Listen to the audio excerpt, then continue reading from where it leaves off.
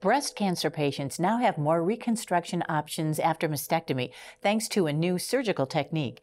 Expert Dr. Min-Jeong Cho joins us to explain. Think of your breast as a house, and your framework of your house is your breast skin, and breast tissue is everything inside. So whenever you have mastectomy done, if you don't put anything back in there, your house, which is your breast, is going to collapse. There are different options for reconstruction. Most typically, the options are implant-based reconstruction or using your tissue from your tummy, but some patients don't have any abdominal tissue. We could use a tissue from the thigh. This is your own flesh and tissue, right? This is your own flesh tissue, and you're just transferring into different place. When you gain weight, it will gain weight. When you lose weight, it will lose weight as well. What if someone already has implants? I had patients come back to me and they're like, I had these implants for a while, but I want a natural breast reconstruction. I could just use their thigh or flank tissue and then have them go for the natural breast reconstruction as well.